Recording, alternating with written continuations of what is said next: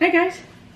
So I am gonna be doing a movie review of Caligula. God, that name tortures me. I originally planned on doing a reaction, but like with 100 Days of Sodom,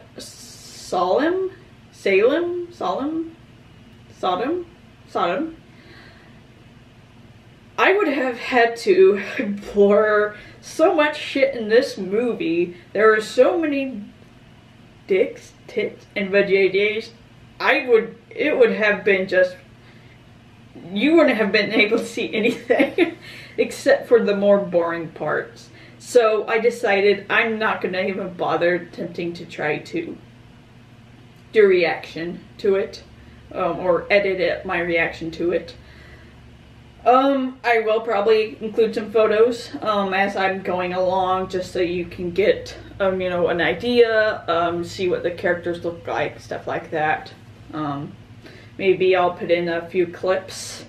But once again, I'll be reading off notes, and just for the synopsis, it's gonna be it is going to be like, I had to go down and try to remember what exactly happened in this movie, and I had to go cheat. I had to look on Wikipedia to see everything that happened, because there's so much shit that happened in this movie. So let's get started. The movie follows Caligula. He is the heir to the great uncle, the Emperor Tiberius. Here, I'm gonna get close over because I'm having a hard time seeing. Caligula goes to see his uncle, who is watching a lot of naked youths and sex shows with the form people, animals. So already kind of a little fucked up. You'll kind of see the environment he was raised in. His uncle tries to poison Caligula, and so Caligula thinks about killing his uncle, but ultimately Macro, who's like the general of the army, kills Tiberius for Caligula. And as you'll see, that was kind of a mistake on Macro's part. Caligula, he proclaims Drusilla, who is his sister and lover, as his equal, and kind of makes a lot of senators mad. She convinces him to get rid of Macro.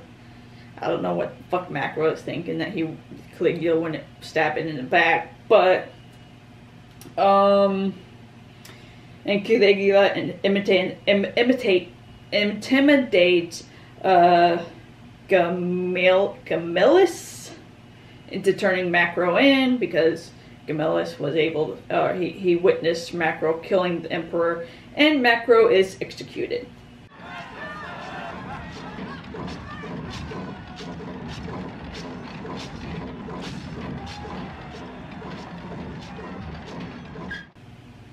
Caligula wants to marry Drusilla, but she refuses, because he is her sister.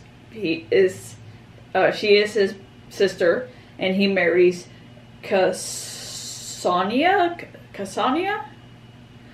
She's like the priestess to his, you know, religion, because she is in a cult for Isis, the Egyptian goddess, which was interesting. She eventually gives him a son. Caligula rapes a bride and groom, and then orders Gemellus' execution. Gemellus is his uncle's biological son. And Caligula's wife, Cassania, has a girl. Caligula gets a fever, and then Drusilla takes care of him. She gets a fever and then dies. He goes off the deep end. He dresses as a beggar, gets thrown into essentially prison, and declares himself a god. He eventually gets out of prison, if you can't tell. He tries to destroy the senator class by forcing the senator's wife to become prostitutes. So anybody who wants to have sex with the senator's wife, you know, can. And he tries to, he takes away the property of the senators. The old religion is desecrated because he is a follower of Isis, the Egyptian goddess. Just a reminder. And the army is forced to do a mock invasion of Britain. Longinus conspires with Longinus, who's the new general for the commander. I don't know what they're freaking called for the army. He conspires with Korea. God, I'm butchering these names. Which I think was a senator, to assassinate Caligula. Caligula is assassinated while practicing an Egyptian play, and Caligula is proclaimed Claudius is proclaimed emperor by the guard. His Caligula's wife and children are murdered as well. Oh man, so much shit happened in that movie. My thoughts on it? God, there were so many dicks. Especially that last 20 minutes. It was simply turned into a porn movie. But I was kind of thinking about like the broad thoughts on the movie. It was was Caligula a result of his upbringing, because he had an uncle who was obviously kind of perverted, because at the beginning there was like sex shows with deformed people, there was little people, and kind of blurry, but just a lot of kind of perverted stuff. And that was kind of indicative that's kind of what he grew up, in. And I'm wondering if they kind of, implying that, Tiberius got drunk on power and stuff like that, and that's ultimately what Caligula's fate was going to be.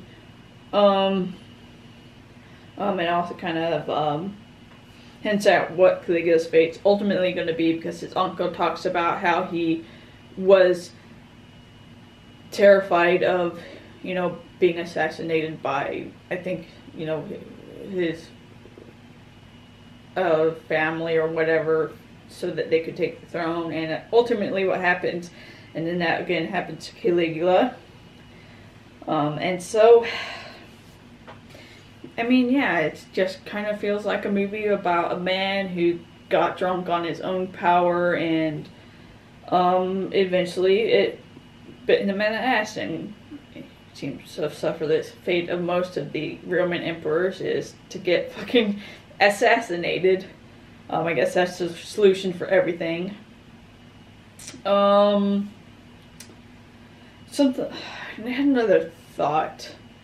I mean, he was you're kind of thinking that Caligula was crazy, towards the end, and I do think there was a lot of craziness based on just some of the stuff that happened to him, like losing his sister, but also a lot of his actions were more calculated.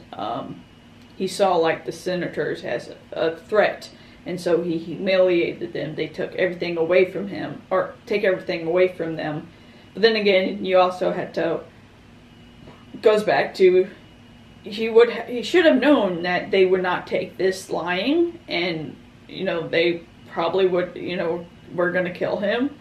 But he kind of went mad and viewed himself as a god and all that. So, kind of going back and forth.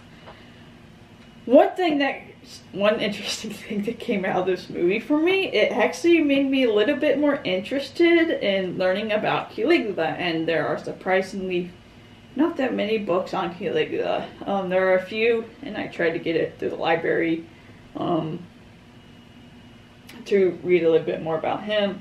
But also, Claudius, the one that took power after Caligula was assassinated. It was actually interesting. I went to his Wikipedia page and read some of it, and it was fascinating because he was kind of most of the movie he was just, you know, having fun, you know, and all of that. But ultimately, he ended up being a pretty good leader, and he lived into his 60s, and he helped Rome become more financially stable again after Caligula kind of ruined them. He helped build roads and canals. He was more interested in laws, and he issued up to 20 edicts a day, but had to fight for his position to keep his power, so it often resulted in the death of many senators. And this kind of damaged his position with ancient writers, but recent historians kind of have revised their opinion on him based on obviously broad, in hindsight that he was, a fairly good leader. It's thought that he was killed by his own wife, Agrippina the Younger. Another relevant figure in Roman history. And he was preceded by his grandnephew and legally adopted stepson Nero.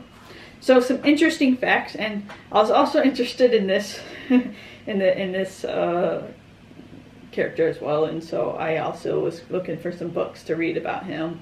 So it's interesting. It got me a little bit more interested in learning about some of the Roman emperors. So that was an interesting outcome of watching this movie. But yeah, like I said, it was a lot of it was just softcore, or not even softcore. This was porn, but also mixture of Roman history. So it had the one surprise, like when it comes to the actors, it had Malcolm McDowell, and I knew him right away. One surprise was Helen Mirren. She was in this, and so I was like, wow. I did not know that, and but she was good.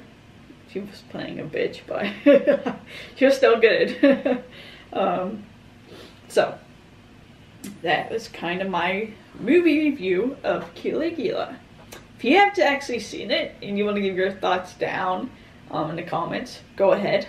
Other than that, you guys have a nice night. Stay safe out there. Talk to you later.